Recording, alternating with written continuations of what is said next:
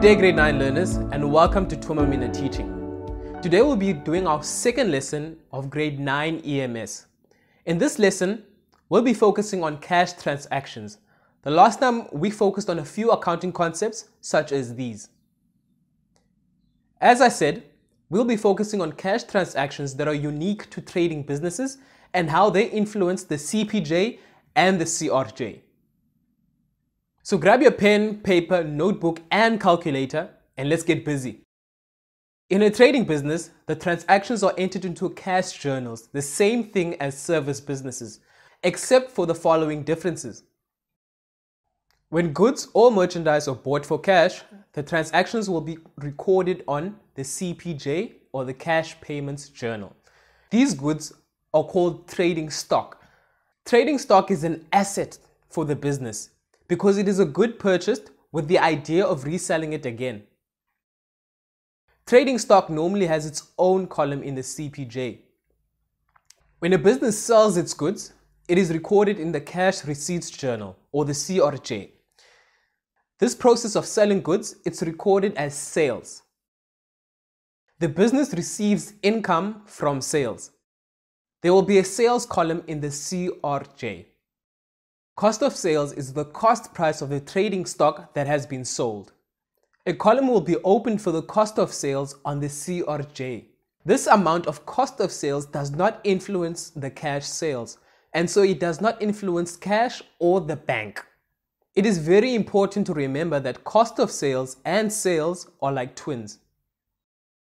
Every time goods are sold for cash, the cost price is calculated and also recorded in the column of the CRJ. We want to see the cost price and the selling price of the goods sold. Sales is like an income, cost of sales is an expense. Meet Kamva Makeba. He is the founder of a coffee company called Ikasi Kofu Company. This was founded in January 2019. Kamva started out as a barista at a local coffee shop in his neighborhood. He realized that he has a passion for coffee and business. At first, he decided to start his own mobile coffee shop as he did not have enough capital to buy or rent a property. We are going to journey with Kamva to see how his business developed. Ikasi Kofu Company purchased trading stock for 5,500 Rand from macro wholesalers and paid by EFT. We will firstly be looking at the effect of this transaction on the accounting equation. So the effect on the left-hand side of the table shows the numbers. The reason will be stated as cash, bank, or trading stock, whether it's increasing or decreasing, and the rest of the table will be filled in with other transactions. Bank is a current asset, so your assets decrease because you paid and your cash or bank decreases. Remember, cash consists of bank, petty cash, and cash float. That's why you can write cash or bank. Your assets increase because you purchased trading stock, which is a current asset. Let's look at the accounting equation, balance. Is this correct? Yes. The assets equates to owner's equity plus the liabilities. The assets is 0. This is because a negative 5,500 Rand plus 5,500 Rand gives you 0, and the equity and liability is also 0. So 0 equals to 0 plus 0, the accounting equation. So in this case, the accounting equation is in balance. Let's also look at the effect of this transaction on the CPJ, the cash payments journal. First thing to do is to look at all the words that help us decide in which cash journal this transaction should be recorded. If you purchased goods and paid by EFT or electronic fund transfer, you're going to write it in the CPJ. You can see that on the table we have the document number, which is EFT number 1, the day, which is the 20th, the details, macro wholesalers, and the bank of 5,500 Rand, and finally, the trading stock of 5,500 Rand. Let's look at an example of transaction where the business is selling goods. So let's look at Ikasi Kofu once again. Ikasi Kofu Company sold goods for cash of 4,500 Rand. The cost price was 3,000 Rand. Note in this transaction, there is a selling price of 4,500 Rand. Let's look at the effect of this transaction on the accounting equation. Assets increase by 4,500 Rand because your cash or bank increases with that amount which you received. Assets decrease by 3,000 Rand because your trading stock decreases. Because you sold that trading stock, it decreases. Your owner's equity increases by 1,500 Rand. How did we calculate the 1,500 Rand? Well, selling price minus the cost price gives you profit. The selling price equals to 4,500 Rand. That is the price at which the goods are sold to customers after a profit percentage is added. The cost price is 3,000 Rand, which is the original purchase price of the goods bought. So the profit is the selling price minus cost price. That means 4,500 Rand minus 3,000 Rand gives you 1,500 Rand. So the profit is 1,500 Rand.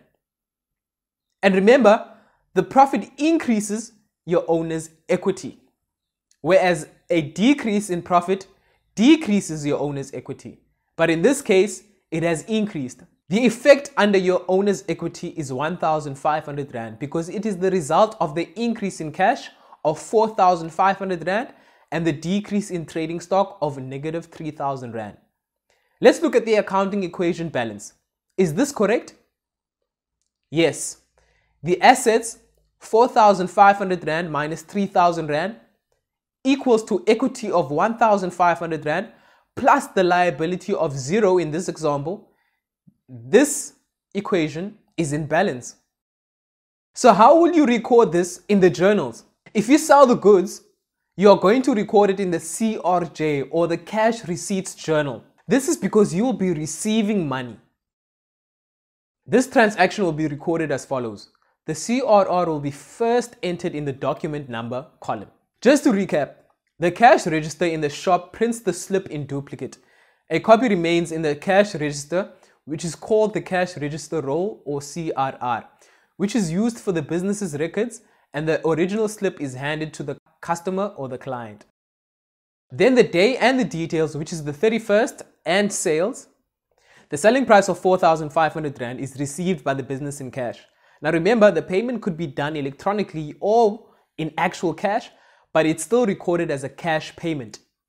Now, it is recorded in the analysis of receipt column, then also in the sales column. The amount received, which is the selling price, will be deposited in the bank. The cost price of 3,000 Rand will also need to be recorded in the cost of sales column. Remember, the trading stock is a record of all goods purchased at cost price. This means that the cost price of the goods sold must also be recorded in the trading stock. By adding a column for cost of sales or cost of price of goods sold, this can be done.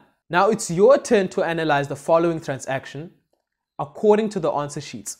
Ikasi Kofu Company sells goods with a profit markup of 50% on cost price. Question number 1. Ikasi Kofu Company bought goods from Al Manas and paid by EFT number 1 3,600 Rand. Let's see how we put this in the source documents.